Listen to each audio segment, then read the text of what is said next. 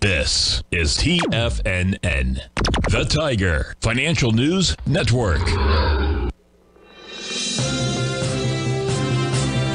TFNN Headline News Update.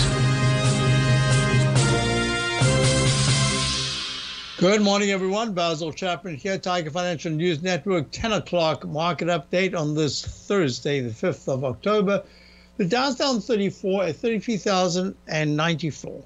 So what I'd say to subscribers based on this very small Chapman wave Roman candle here from yesterday is if the Dow closes above yesterday's high, and it does that for going into Tuesday, if we close twice above that or we are up above that level, and that's at 33,100 and 33,000.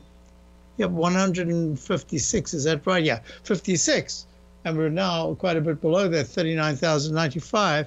That'll be very positive. At any point in the next 2 days, if there is a 60-minute move, I have to make it now 90 minutes, below 32,950, there's a good chance we'll test yesterday's low. All right, let's get on with this. S&P right now also down some. It's down 14 at 42.49.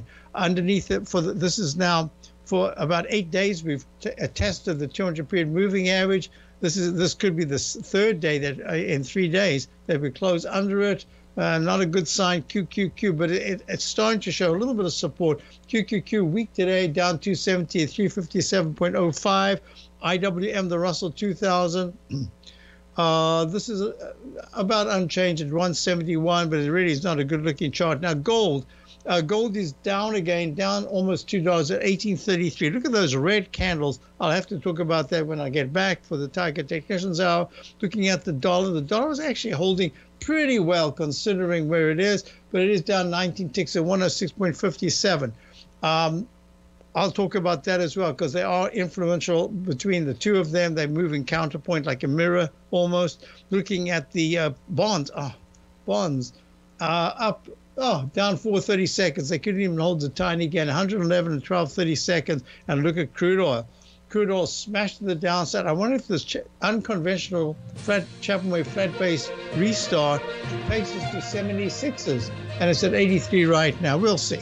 I'll be back in a few moments with the Tiger Technicians Hour, and check out my opening call daily newsletter. Wow, important couple of days coming up, and I'll talk about that when we return.